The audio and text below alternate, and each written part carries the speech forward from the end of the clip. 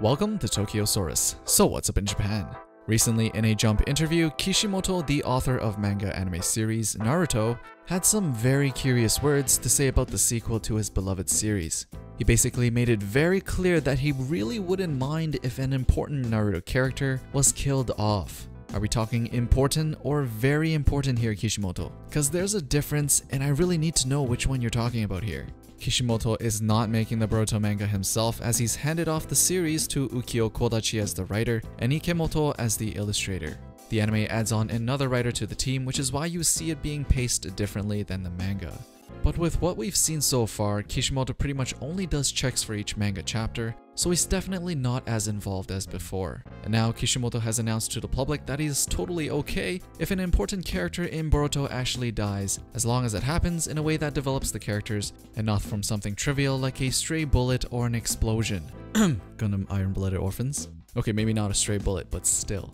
Kishimoto said he also feels that if Boruto wasn't constrained by the weight of the characters from the original series Naruto, Boruto can become even more interesting. He would very much like for Boruto to be done in complete creative freedom without having to worry about what he thinks. Whether or not this is a good thing, only time will tell, but the last time a manga anime series this big was handed off to another creator with complete creative freedom, we got Dragon Ball GT, and we all know how that went.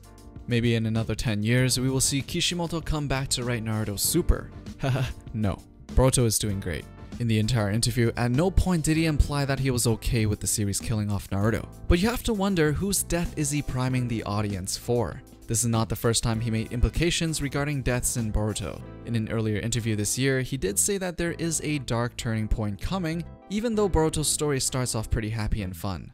That dark turning point is obviously related to the scene shown at the beginning of the Boruto series, with Kawaki and Boruto grown up in a standoff surrounded by a ruined Konoha. Naruto's death is implied there, but there is so far no confirmation that he is actually dead. So who's gonna bite the dust first in Boruto? We all know that a ton of important characters died in Naruto, so we should probably expect a similar death toll in Boruto. But they all died in a super memorable way, and possibly the very reason that characters in Naruto feel so much more developed than your typical shonen manga. They're usually the senseis and adults that bite the dust first, so our list is pretty narrow right now, with Naruto, Sasuke, Konohamaru, Shino-sensei, and Shikamaru at the forefront.